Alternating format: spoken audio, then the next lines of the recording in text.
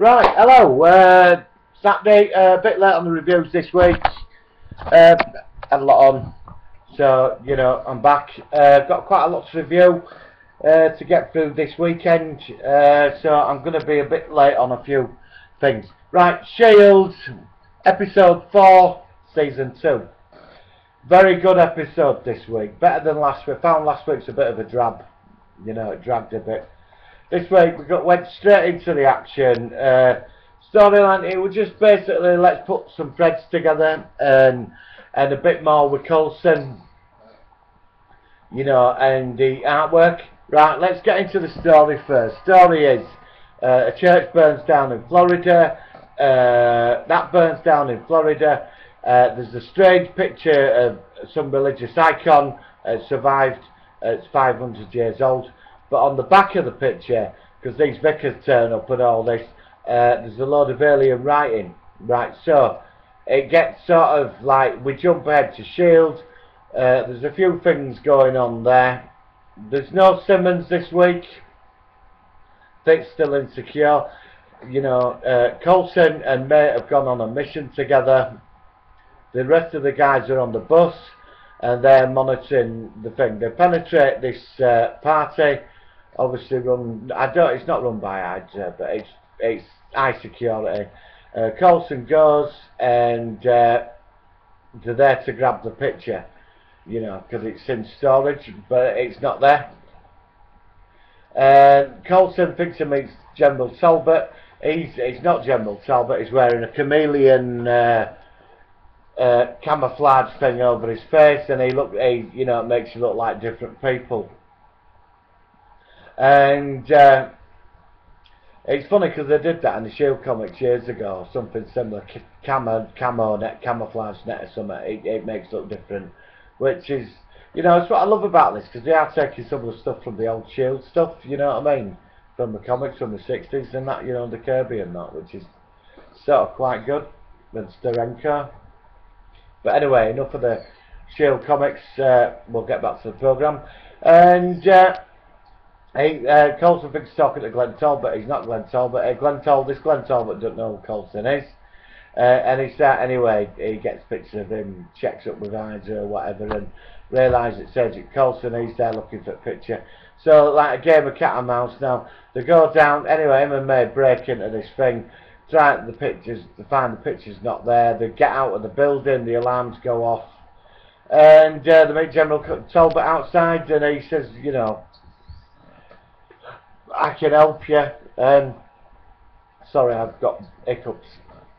I can help you and go on to get these alien glyphs, you know, described, and we'll move on to a secret base under Talbot's watch, and you know, and that's it. Where like Coulson they can all work it out what it means. And then, you know, obviously, he says, give me an hour, and, you know, sounds interesting, because Coulson wants to know what's really going on. May says, I'll report back to everybody, give me an hour. So anyway, what happens, May follows Talbot back to the hotel. She figures out, she looks in through the door, sees a Hydra agent with files on Coulson and May, goes in, kicks this girl's head in, and bit of a fight. Anyway, guy at Talbot, he's the creepy guy, the assistant of Dr. Whitehall, his second in command. You know, he walks in, she starts on him, and then the other woman who she was beating up, they let her, you know, he electrocutes her, stuns her, and then she takes on it. She wears the camo net and becomes Agent May. She infiltrates Coulson's lot. Coulson's on his way. They're in the car together. She's taking him back there. The other guy's got the other May tied up, the real May, and he's going to torture her to find out what's going on, who's left his shields, and he's realised that many of them to fight the waves of Hydra, you know. And he's going to zap her with a light bulb. And anyway, she says, well, you know, I'm going to kick your ass, and that's it. Anyway, Coulson's in car. He clicks on that the May who's with him, he's not May. So what happens is he plays along. He says something about having a cup of coffee. She doesn't drink coffee. He smacks her in the mouth. She goes flying. she wakes up, and meanwhile creepy assistant is fighting outside between Colson and Imitation May, and May breaks free. She's on the verge of attacking the other guy, and doors fly up and May comes out, and Colson, he runs off the creepy guy. Colson says, I'll deal with him. He says, you're going to be alright, so I'm going to kick her ass. Big fight between her and May. Got to admit, great fight scene between May and May, and May kicks her ass. Colson shoots the guy, zap with a laser stun weapon, and gets the picture. Then we jump back.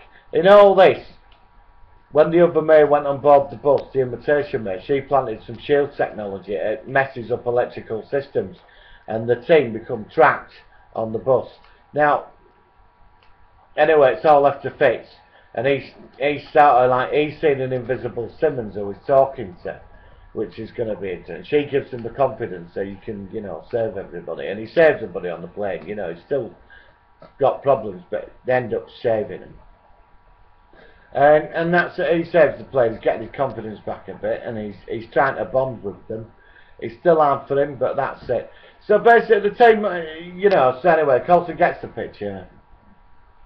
Him and May go back to the bus. Then he's been trying to tell her through the entire programme, look, you know, with this alien writing, I don't want to end up like Garrett, who became a mad cyborg, you know, lost the plot. And he says, I want you to put me down. May says, I'm not going to put you down. I'm going to take you somewhere and save your life, and we're going to work it out. He's going, no. If it comes to it, I'll stick a fucking bullet in the head. And he tells us, you can't do it, but he's told her, and if anything happens to me, I want you to become the next director of S.H.I.E.L.D. So, that he's made it clear, because he said to her, the big choices are coming. And then we jump right to the end, we see Dr. Whitelaw. Anyway, do you remember her in the dress, the lady in the dress? I forgot her name now. And she's in a car ordering some flight somewhere, you know, that was her that got the obelisk a few weeks ago.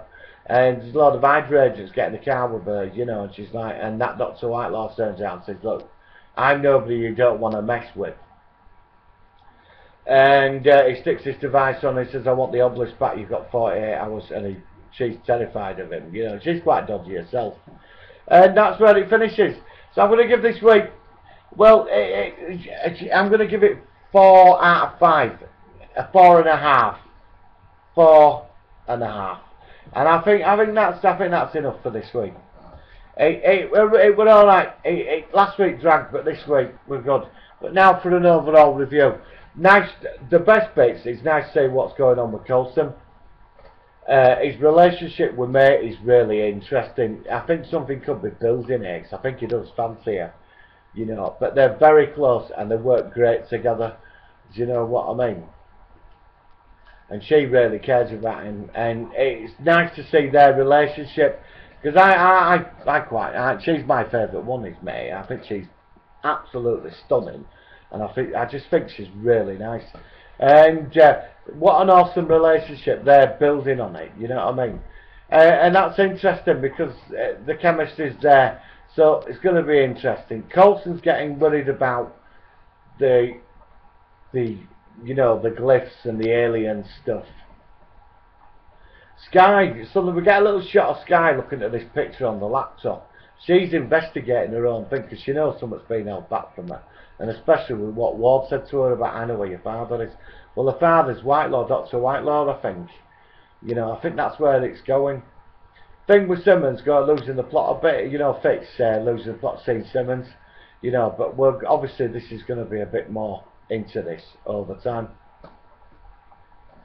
So it was a nice episode, few plot scenes, you know, built a few things up slowly, and it was just like on a mission and running about, and then Talbot turned up. I've got to admit, I know what they're going to do with Talbot's character, and they've said this before, but you know, I like it when Colson phones him up on a secure line, really just winding him up, basically. Do you know what I mean? But you know, I think Talbot knows Colson's heart's in the right place, you know, but even though he's under orders to get him. But Colson's been used by Hydra, obviously, in the higher up in the government somewhere. So this is all coming to an end. So a pretty standalone episode, nice little short story. It sort of covers a bit more into it. We didn't really learn much of the alien stuff and what's going on. Do you know what I mean? I personally think about the Sky thing. I think we're going to get more into the Sky thing because there were no end credits for next week, so something must be coming. So, you know, she's either, well, I think there might be a Skrull connection or an Inhuman connection. You know, I could be wrong. You know, but we'll have to wait and see. So anyway, that's my review of, oh yeah, the new people. I like the new team. Getting there. I know they're all super good looking and they're all perfect and all that. But I am bonding with a new team. I think they're quite cool. But we're only to episode 4. So I'll see you on the next review. Okay, have a great weekend. Oh yes, and don't forget to subscribe to my videos and share them, and we'll debate this.